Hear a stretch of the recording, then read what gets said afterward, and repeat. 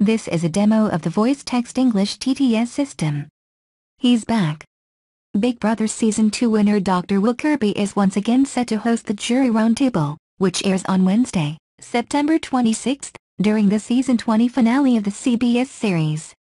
The board-certified dermatologist and chief medical officer of Laser, who is hailed as one of, if not the, best to ever play the game, exclusively spoke to Us Weekly about what we can expect from the segment this time around. He also opened up about how he thinks this is the best season of Big Brother in at least a decade and what he thinks of the final three, JC Mounduix, Tyler Crispin and Kissy Clark. Dr. Will Kirby: My only goal is to encourage and support healthy discourse and to allow every jury member the opportunity to be heard completely and fully. Occasionally I have to mix in just a skosh of direct questioning if I feel like someone isn't being forthright.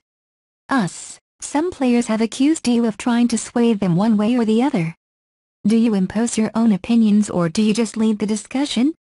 WK, that's pareidolia and confirmation bias. Anyone making such a ridiculous accusation either doesn't have the mental acuity to be objective and or they are attempting to compensate for their own bitter vote after the fact. I absolutely, unequivocally deny that there has ever been an iota of intention on my part. Ask any intelligent jury member about their own experience with me and they'll tell you that the experience was balanced and objective and that we discussed all three final house guests equally and fairly. Look, there have definitely been jury members that are not rocket scientists, no secret there. And it's those individuals who believe in things like Bigfoot, alien abductions, the Loch Ness Monster, and Big Brother jury tampering by me,